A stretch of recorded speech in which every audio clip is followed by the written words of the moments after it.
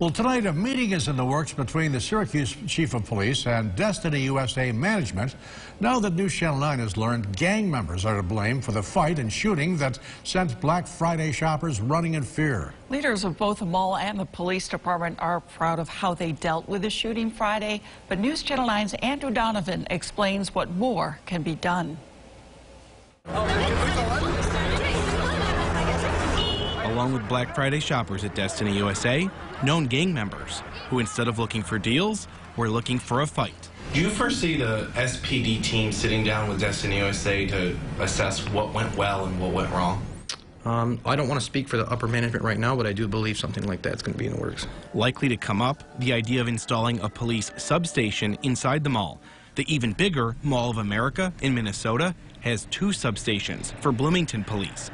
Syracuse's previous police chief was asked about it last year after 2 stabbings at the mall within a week. We don't have the manpower for that.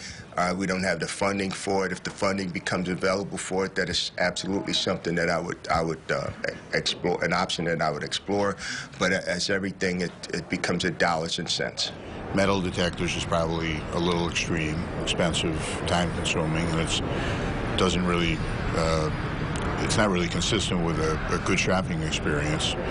On the other hand, people that are there for no other reason than to feud with each other, Destiny, as I say, has a right to admit them or deny them entrance, or to come up with some sort of alternative stop, question, and frisk method. The district attorney claims he takes every shooting in Onondaga County seriously, but because of Destiny USA's importance to the community and its impact on tax revenue, he knows the gang activity here needs to stop.